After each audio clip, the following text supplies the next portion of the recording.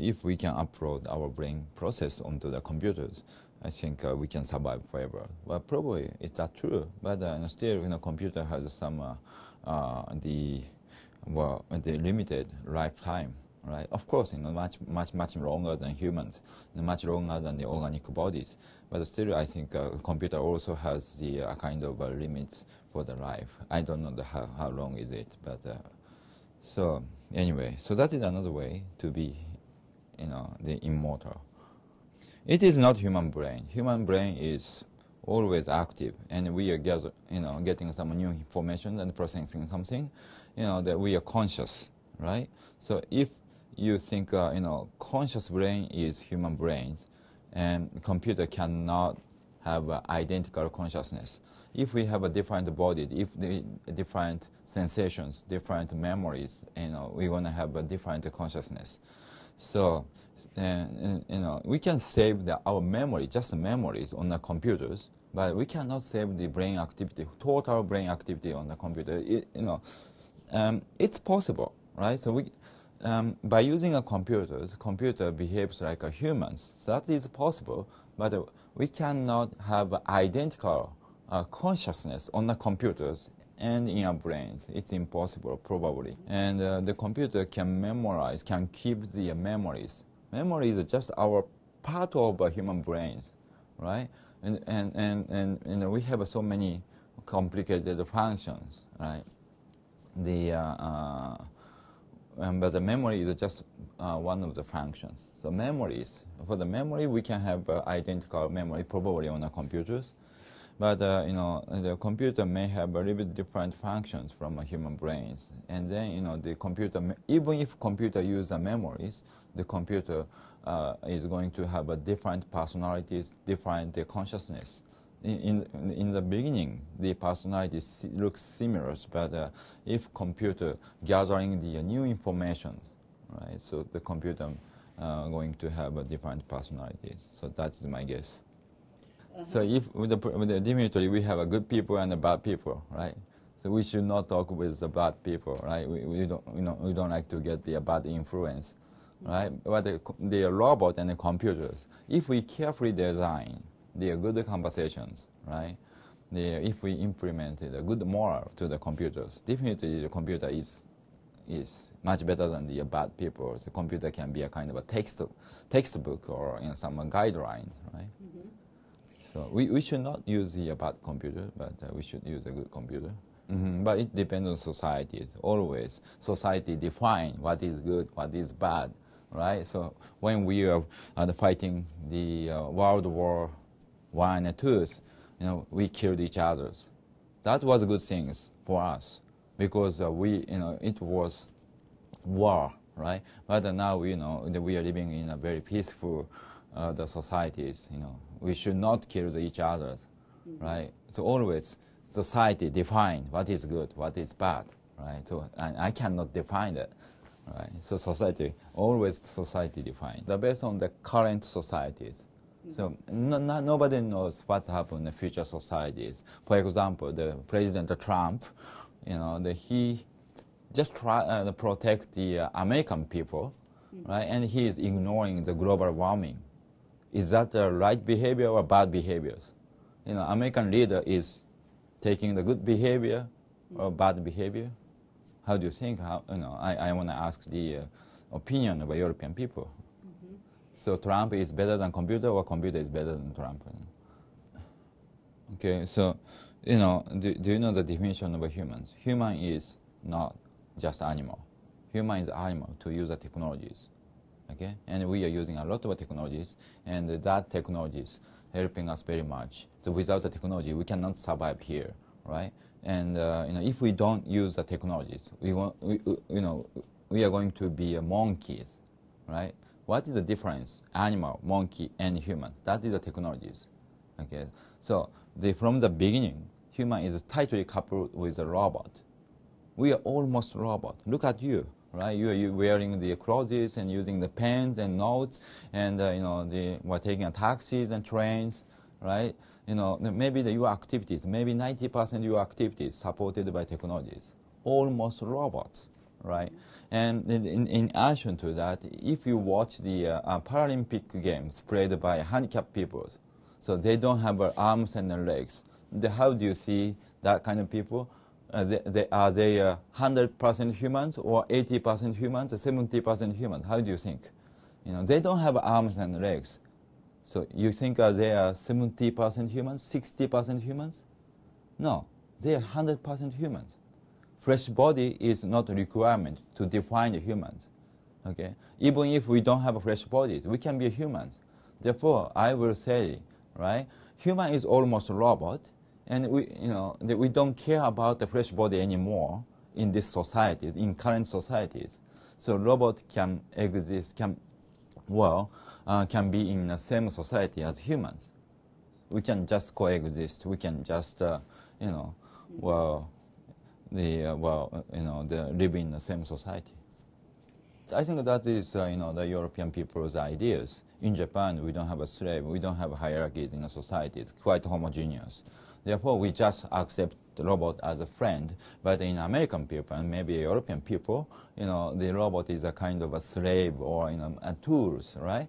But as you have accepted the black people, right? Black people was a slave in the beginning, but you just accepted as a friend, right? I guess the same thing happens for the robot, right? Even if a robot is slave right now, you're gonna accept the robot as a friend if you can have a good human-like relationships with the robot.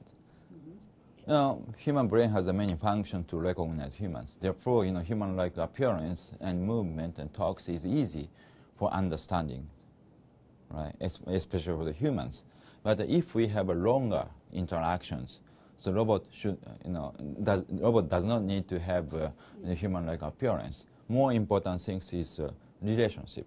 Yeah, that is a possibility. Now our activities are connected by internet, right? So alien just watch the internet connectivities, and then where alien considers this is we are tightly connected by internet.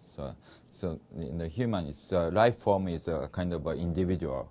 We have individual bodies, but if we focus on the information flows, everything's tightly coupled, and if alien observed our society like that, right?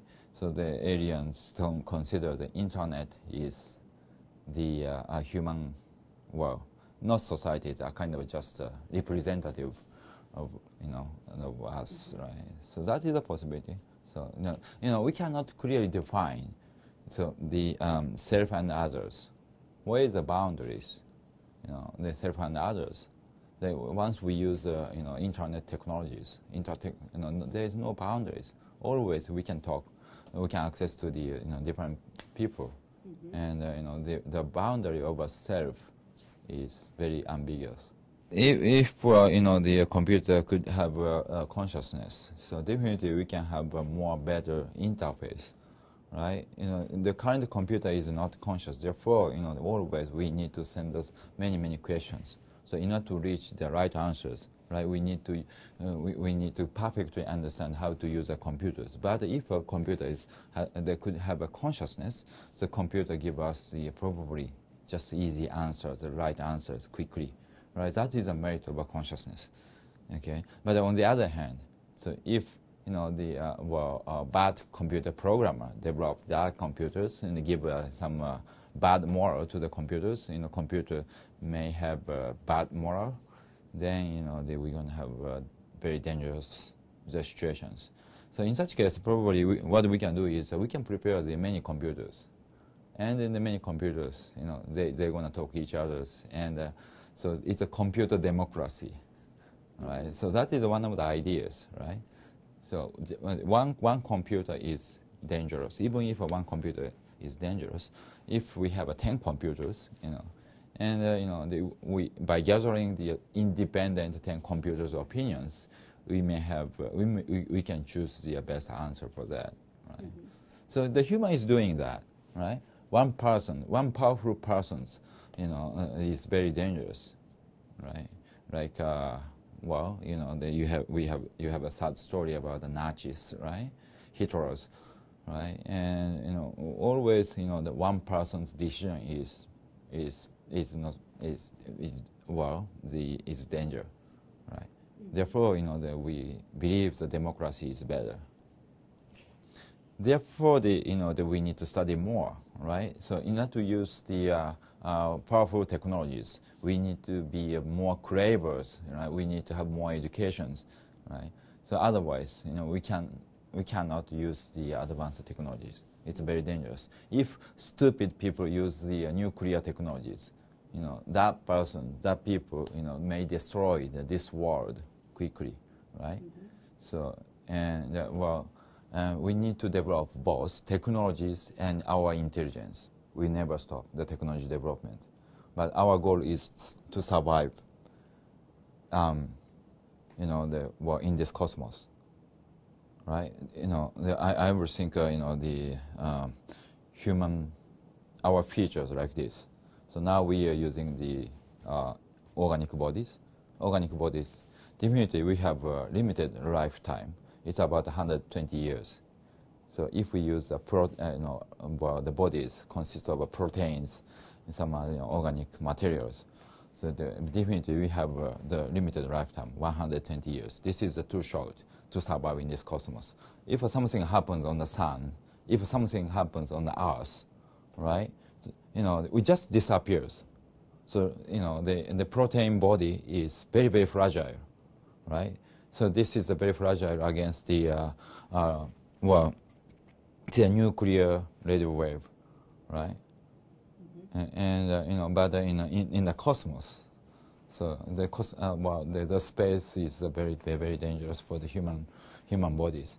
But if we can replace with mechanical bodies, if we can, they use the computers and the robot as our bodies, so definitely we can survive in the cosmos. Consciousness is a kind of information flow, right? So I'm not a specialist for that, but nobody knows the what consciousness is, right? Consciousness is a kind of information flows that happens in the complicated brain.